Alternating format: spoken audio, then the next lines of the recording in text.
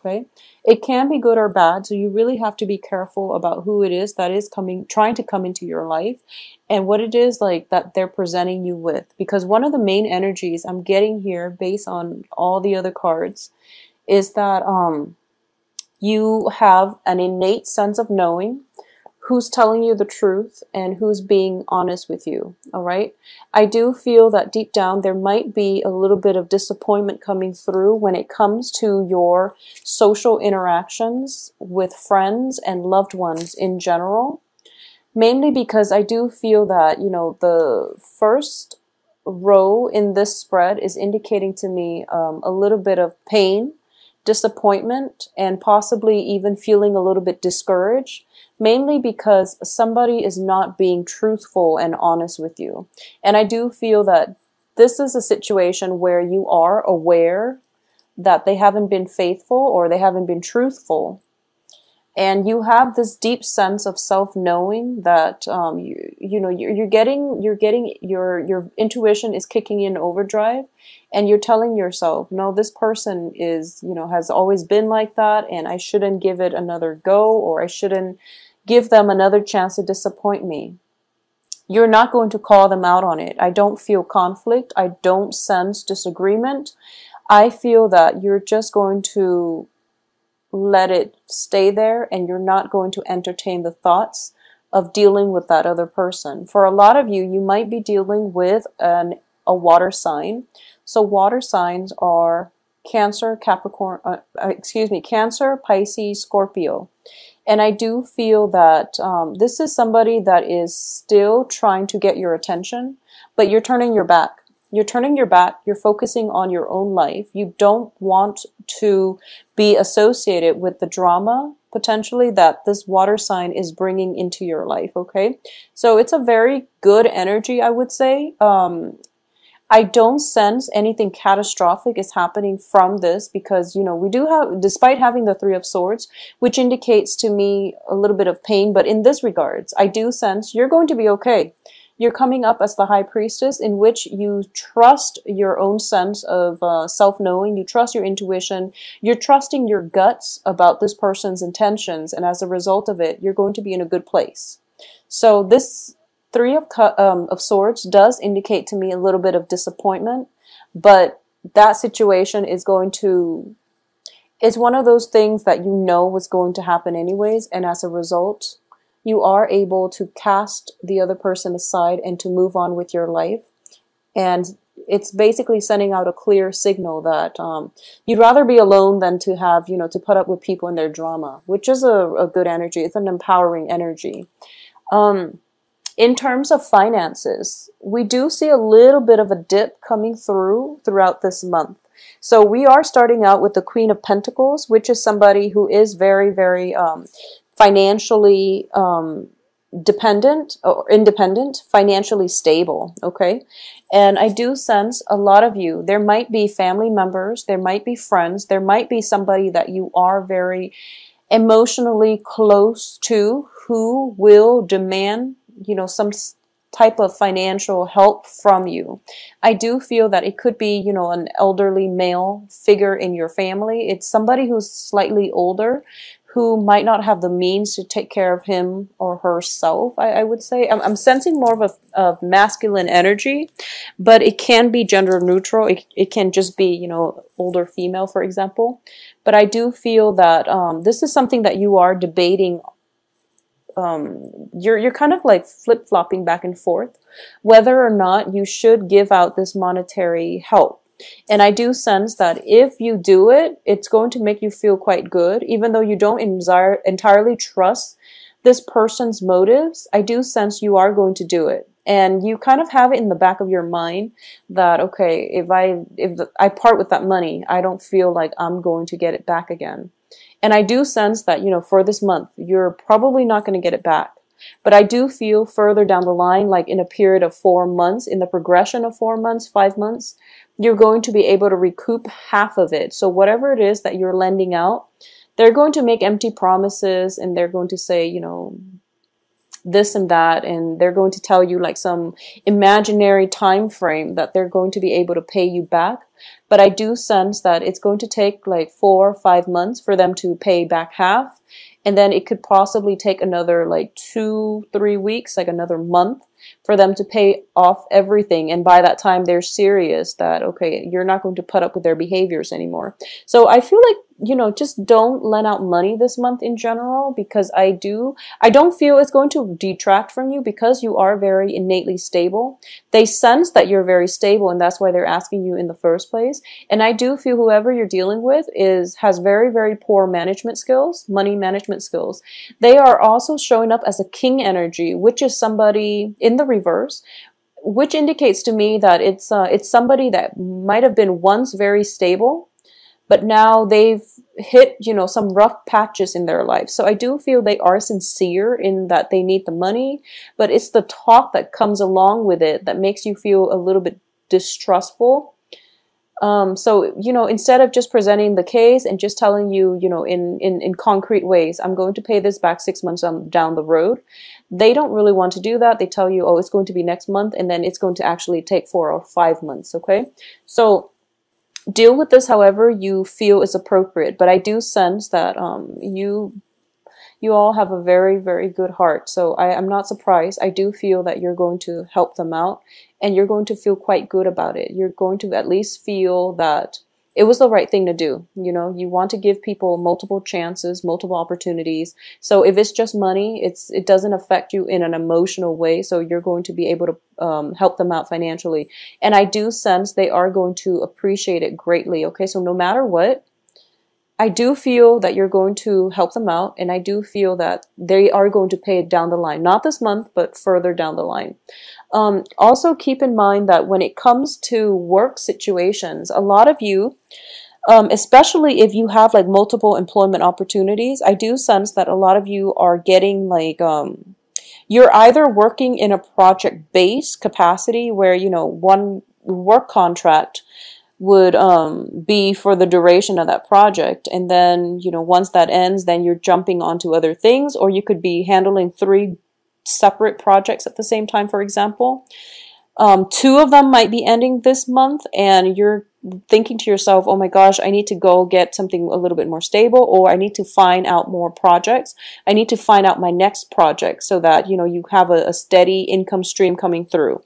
And I do feel you are going to be successful, because there's definitely new projects coming through, new opportunities on the financial front coming through as well. So I do feel a lot of you are kind of like deciding between 3-4 projects. 2 of them are ending, so you're picking on more work at the end of this month, and you're basically at a point where you are very much sought after by whoever it is, the hiring officials. Okay, so not to worry, they have you in mind. They enjoy looking at your resume. They know you're definitely capable, and there are definitely projects that are really, you know, in alignment with the things that you enjoy.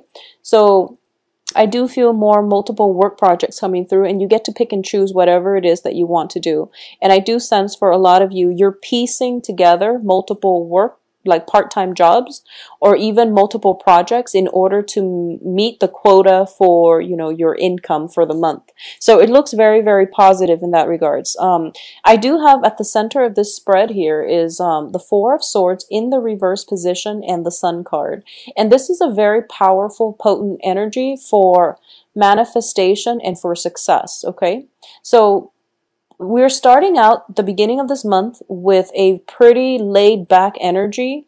You might have free time the beginning of this month, and you're just like, you finally can get a breather, and you can relax and do recreational reading, and you can, like, you know, go out and just enjoy your life. And because the energy is not kinetic, so you're taking a breather, you're taking some time off, and you're focusing on yourself, you're focused on work. And you're also focusing on, you know, finding new work once the old work ends. So that's the energy that you're projecting right now. However, by the end of this month, I do feel that you're going to, not that the environment around you is imposing a lot of busy energy upon you, but you're actually going to go out and seek more opportunities to socialize, to date, to just really have a good time, to bask in, you know, the warm weather before the air turns chilly. But either way, the people that are around you are very, very receptive to you. I do feel that, you know, we have one person kind of eyeing you and trying to what I'm sensing is like almost a stealth sneak attack. It's like this person is very much interested. You've turned your back and you're telling them like, no, you're not really my type. I do feel them, whoever it is coming back in one more time at the end of the month to try to pursue you. And then you're kind of walking out of the picture. So I do feel definitely socially dating is going to be good for you. It's going to be in your best interest, mainly because you're generating a lot of buzz. You have this gravitational pull about you, and people are very, very receptive. You're projecting a very carefree, a very childlike energy, which the opposite sex or whoever, whatever genders you're dating, they find very alluring. So it's a good month to really get out there and socialize. I do sense as well with the Death card and the Six of Pentacles. The Six of Pentacles is a massive card of karma, okay? And it can be good or bad. It can be, you know, paying it forward so that the good karma comes back to reward you. Or it can be in a way where it's like somebody is doing something to you and now they're getting theirs. And I do feel there is a significant person in your life that might have hurt you, and they're dealing with the ramifications of their actions. So let me just say that, you know, you're not seeing them suffer or anything like that, but I do feel there is a deep-rooted lesson that they have learned, and they're learning it, you know, not in the easiest way, but you're starting to see the transformation that they're going through, and they're becoming a better person. Just know that when even when it comes to karma, when it comes to like karmic soulmate type of relationships, you get together, you learn your respective lessons from one another, and the relationship cannot come back together, okay? So even though they've changed, even though they're coming back and they are trying to make a proposal to you, it would be in your best interest to just let it go.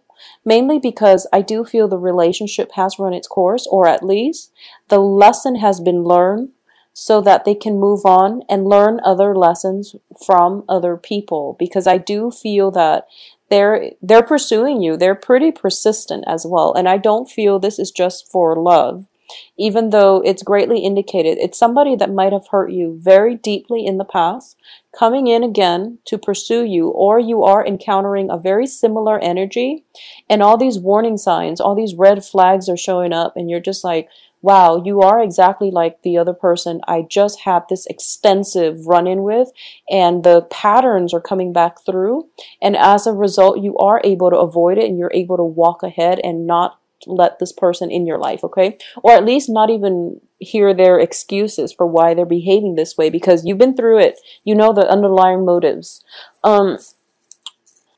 I do feel, once again, going back to what I was mentioning about karma, Six of Pentacles and Five of Pentacles, what I'm sensing is one karmic relationship has definitely ended. And I do feel that it could have ended like even last year. And it could have even ended like as long ago as last year. It could have ended very recently, like within the eclipse season, especially in the time of Virgo. So which is, you know, August 21st, roughly, to like September 22nd, I would say, September 21st, 22nd, depending on where you were born in the world. But I do feel that one karmic relationship has definitely ended, and another one has the potential to begin, okay?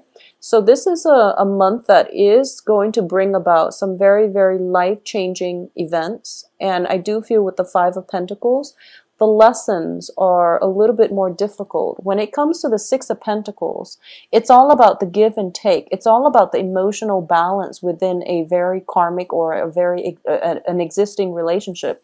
It can be karmic give and take between social interactions, between you and whoever it is that you're dealing with. It could be a work partner.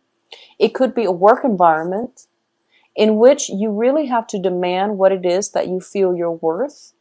and in which, you know, the universe creates circumstances and situations in which we have to stand up for ourselves, in which we have to rightfully demand whatever it is that we think we're worth. And it sets the tone for the rest of this year. It sets the tone for the initial conditions of that work environment, of that relationship. You have to draw boundaries very early on, what it is that you want out of a relationship, which is, you know, fair, balance, and, you know, just equality. You have to really establish that up front. So now, a relationship from your past has been very, very imbalanced. It was all like ego driven. It was all about one person. It could be you or it could be the other person. I feel greatly that it's the other person. So you pretty much, you know that they're like that. You know that they're a little bit self-centered, egocentric, and possibly emotionally manipulative. Whoever it was that you've dealt with in your past as a significant relationship partner, family member, you know, interpersonal relationships. I do feel that you knew that it was all about them. You did try your best to make them into a better person. You didn't kick up much of a fuss because you are deep down very, very loving and accepting of people and their flaws. You feel, you know, you're practical enough to know that we're all here on a human level. We all have flaws.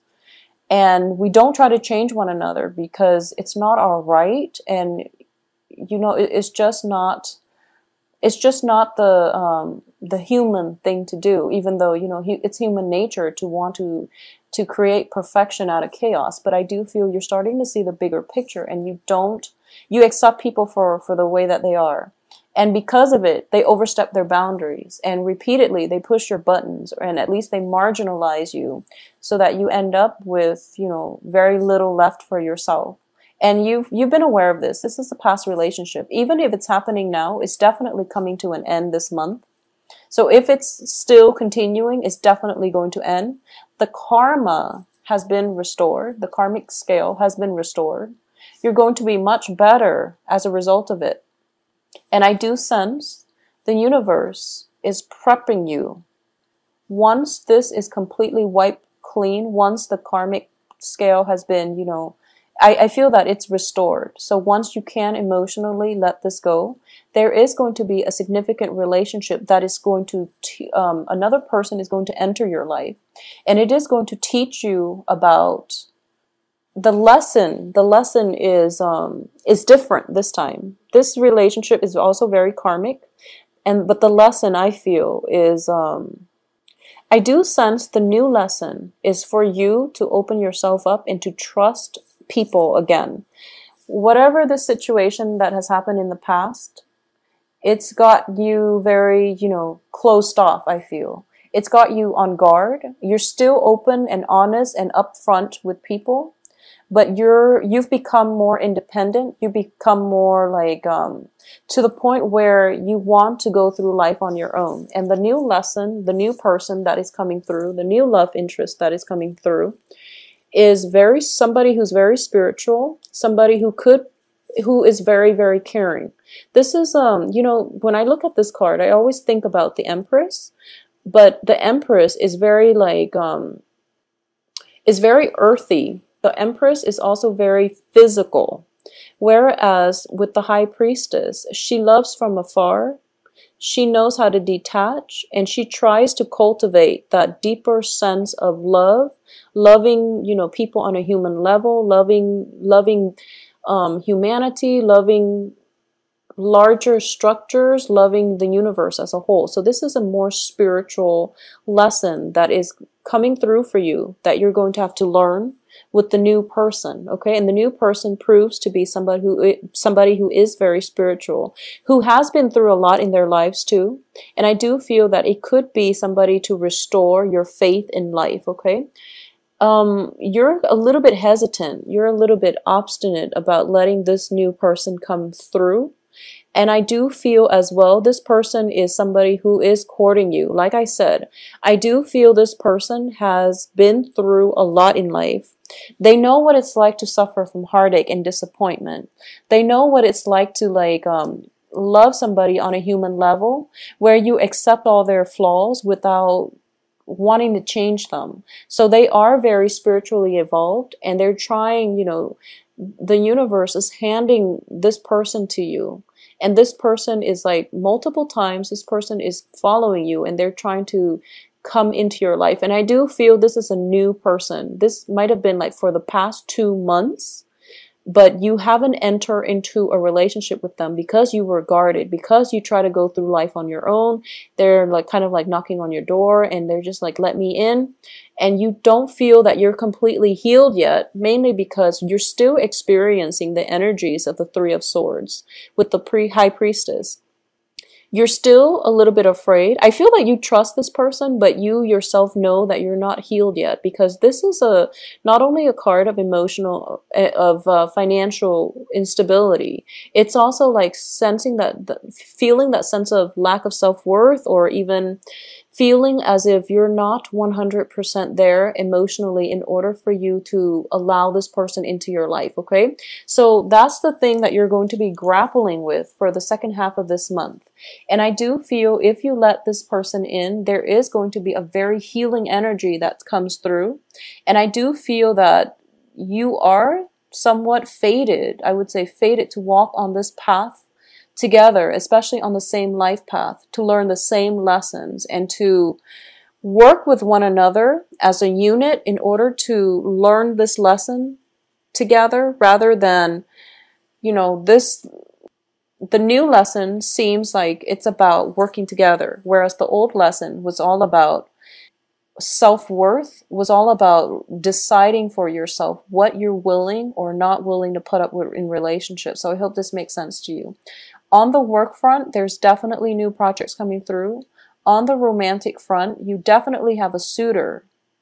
You definitely have a suitor coming through this month. Possibly a water sign, or possibly somebody who's just very spiritual, very nurturing. But they might have a tendency to be a little bit too clingy.